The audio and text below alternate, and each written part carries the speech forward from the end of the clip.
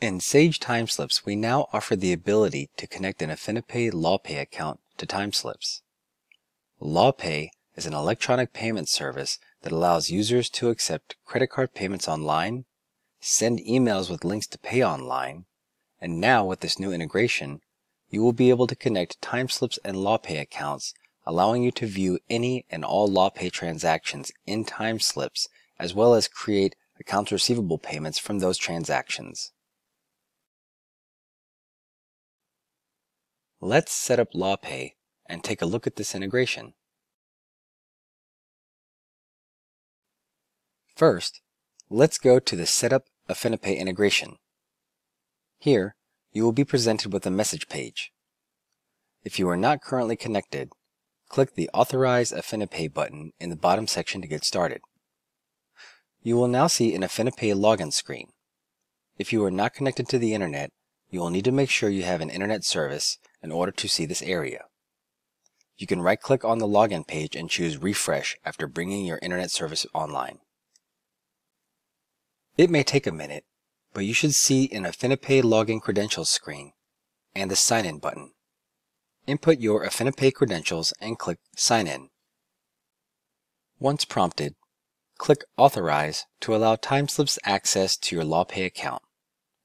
In some cases, you may be asked for the special access code to validate your account. You will need to check your email if this is the case, and once received, input your code into the browser field. You should now be connected to AffiniPay.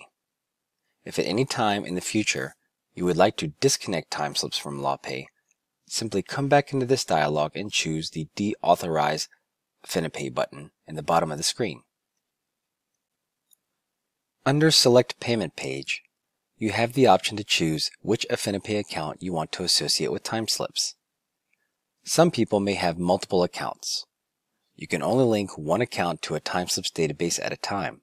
However, once you choose your account, you can always come into this area and change the account on the fly if you would like your Timeslips payments to be associated with that account.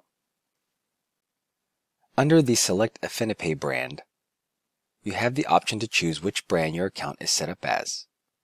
This is automatically populated by the system based on your account by default. However, you may change it at any time in the future. This only affects terminology used throughout the software in regards to AffiniPay payments and transactions. Anytime this is changed, you must close and reopen Timeslips for all terminology to be refreshed. Some customers may have a LawPay account, CPACharge, or ClientPay account. For the rest of this video, we will use LawPay going forward, since that is what many of our current customers may be using. Let's go ahead and click Close. Now, let's work on setting up Timeslips to send emails at the time of billing that contains a link for your client to pay their invoice. Let's head over to Setup, Email Templates. Here, you can choose to create a new email template or add to an existing template you may be using already. For this video, we're going to create a new email template. Make sure you are on the Bills template list and then click on the New button. Give your template a name, then type in a subject.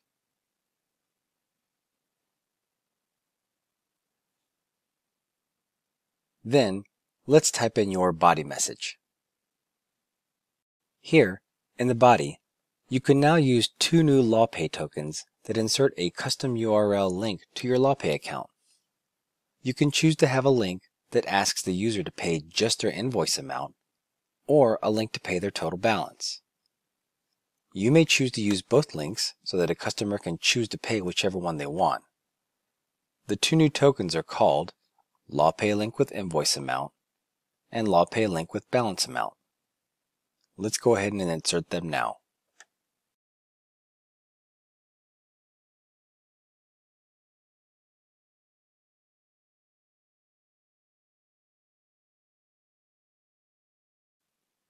Now that we have our template set up, let's assign this template to a client so that we can send a bill.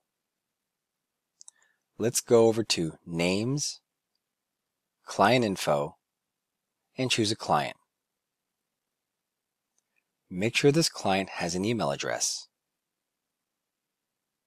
Then navigate to the Invoices page and mark the option Send Bills via Email. Then choose your LawPay template in the drop-down box. Now that we have set up our LawPay integration, established an email template with LawPay payment URLs, as well as set up clients to send bills via email, now it is time to go through a billing cycle and see what the email looks like and how the URL works. Once payment is received, we will show you how they appear in the system in Timeslips and how to convert them into accounts receivable payments. Let's generate a bill for our test client and approve it.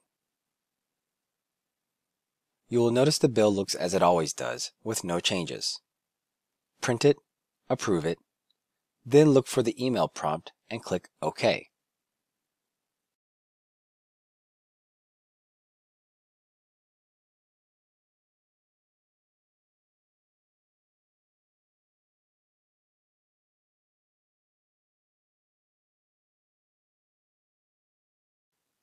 Let's check our email to see how it looks.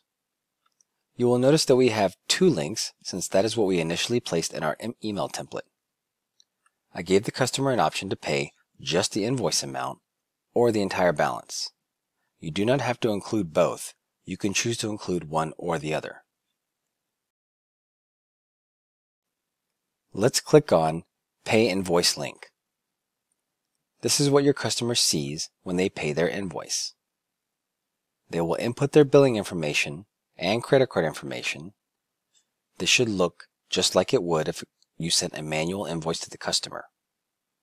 The only difference is that there is information coming from Timeslips in the reference field that contains identifiers to link this payment to your invoice, which will appear in your database once the payment has been submitted. If we take a look at your payment section in Timeslips now, we can see that there are no payments received from this customer yet.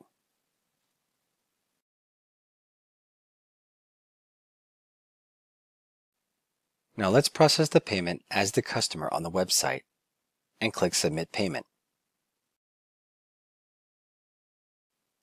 Now, let's check the LawPay Transactions section in Timeslips for this transaction.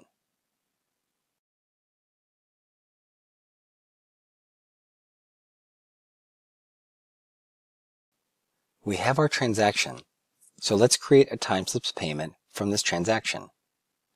Click on Create Payment. Accounts Receivable Payment Entry dialog appears with everything backfilled for you, including the Applies section. You can click Save, or if you would like to change the allocation of funds, then make those changes and click Save.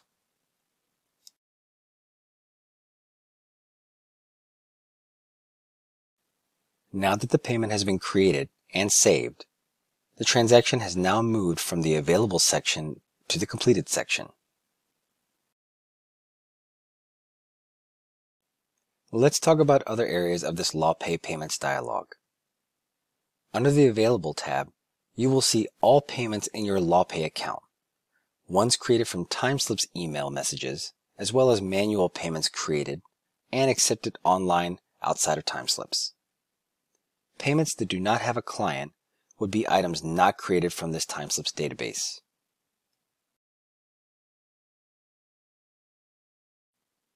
The Completed tab are all LawPay transactions associated with the completed Timeslips accounts receivable payments. If you undo a bill or delete a payment from the AR dialog, then associated transactions under Completed will be moved back to the Available tab.